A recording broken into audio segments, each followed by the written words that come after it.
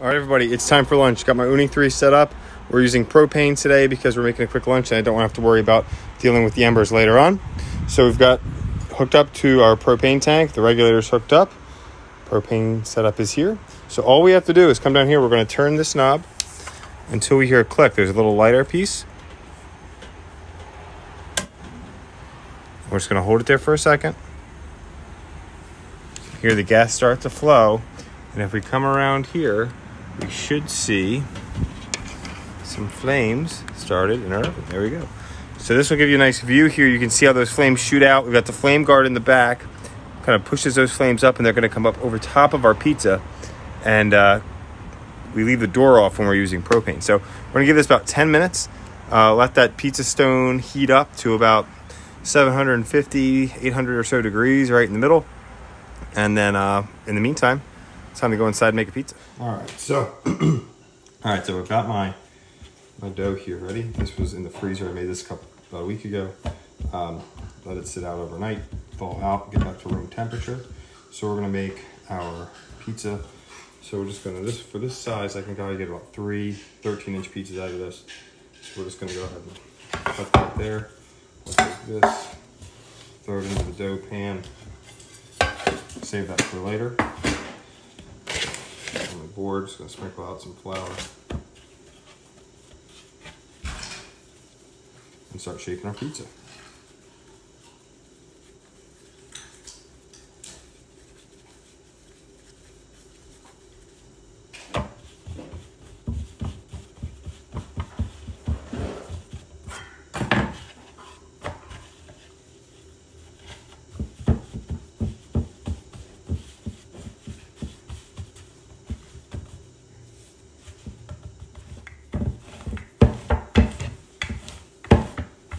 Now, I know traditionally people will yell at me for using a rolling pin, but I don't really know how to make pizza, so that's why I'm using a rolling pin. It helps me get it nice and thin, which is what I like. So just rolling from the middle.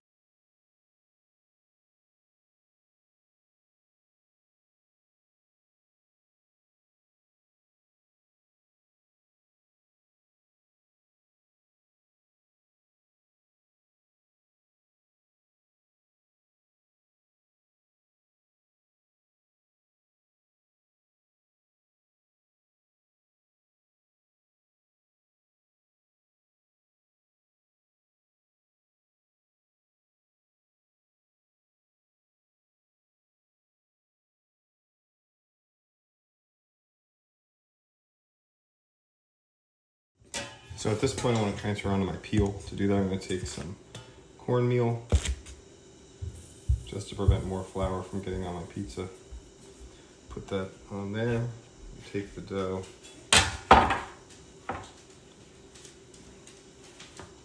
going to put it right up onto that peel. Now this peel is 13 inches, so if anything's hanging over the edge, I know that that's not going to fit in my pizza oven. So I can go ahead and I can cut that off.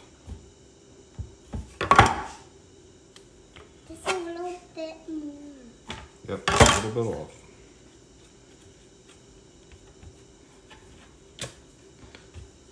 All right. So make sure that it's going to slide off of the peel when we go outside. Otherwise, sometimes you get some condensation when you come in from a warm house. Outside, it's a little cool out. It's about 60 degrees today. And then your pizza will stick, messes up all your toppings, and that's no fun. So I've got, this is a old pizza sauce can, but I've got... I was making a video. Yeah. This is some pizza sauce that I made last week. So I'm just gonna put a little bit in the middle. Typically I have a pan, I'm using a big ladle, but this is a lunch pizza. We're just gonna spin out from the center. I like that pizza. You like this pizza? Mm-hmm. Yeah, but I don't want to eat it. You don't want to eat it today? No? I'm going to eat Cheerios. And get really close to the edge. Making sure it's not too heavy in the middle of our pizza, otherwise it'll get really heavy and that's no good. Really light, that's good right there. Now one trick here when I make my own dough, I'm going to poke the edges, prevent those bubble ups.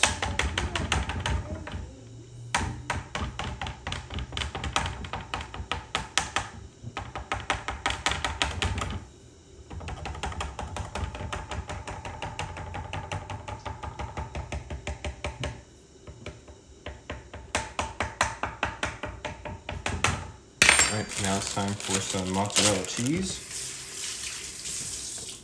All right, so now we're gonna add some mozzarella cheese.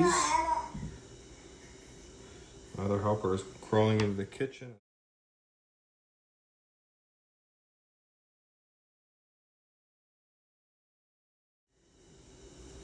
All right, so now we're gonna go transfer this into the oven for about 60 seconds. All right, so our oven's nice and hot. I can feel it from here. So we're gonna go ahead and transfer this pizza into the oven. Hopefully it slides easily for me. We're gonna find out here in a second. There we go. Just like that. We're gonna leave it in there for about 20 seconds. And then we're gonna transfer it back out, spin it, put it back in for about 20 seconds for a total cook time of about 1 minute.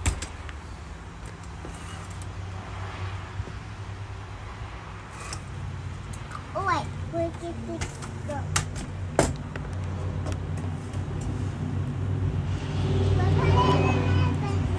Keep it thick and hot.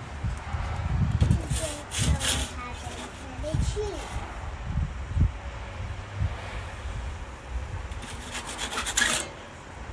We keep it every day.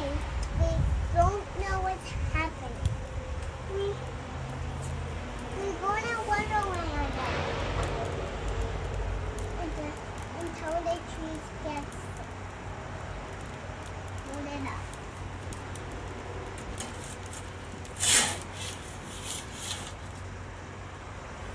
We don't know what happens. So as you can see, it cooks really quickly. We get nice brown on our crust. The bottom of the pizza, we want to make sure that crust is getting nice and brown, crisping up. That's going to give us the ability to have that kind of hold those slices. Now my pizzas that I like to make them really, really thin. So, you know, they're not going to be able to hold a whole lot of weight. Those big hunks of mozzarella might be a little bit too much for this pizza today. This is the first time I've used dough and after it's sat for a couple days in the freezer. So, all right, just like that. This pizza is just starting to crisp up. Let's go get it inside and transfer it to a screen. All right, so what I have, one of these pizza screens. I just slide it off onto that pizza screen. If you notice the peel, you see that moisture that it collects? It's gonna make the bottom of that crust really soggy. So we're gonna leave it on this screen for about a minute. Kind of just prop it up like that. And to go off and do whatever else you need. I'm gonna go grab some basil and finish this pizza up.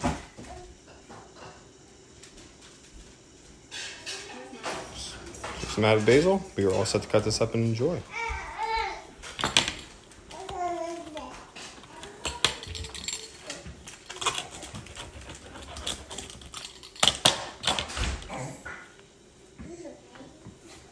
It's a pretty good pizza right there.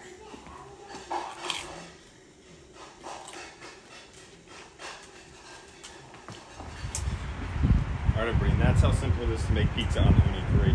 Like I said in my previous video, the most difficult thing is learning how to make your own dough, your own pizza sauce. But once you have that down, that dough that I used today, I made it last Sunday. I had a huge batch of dough, made some pizzas on Sunday for watching football.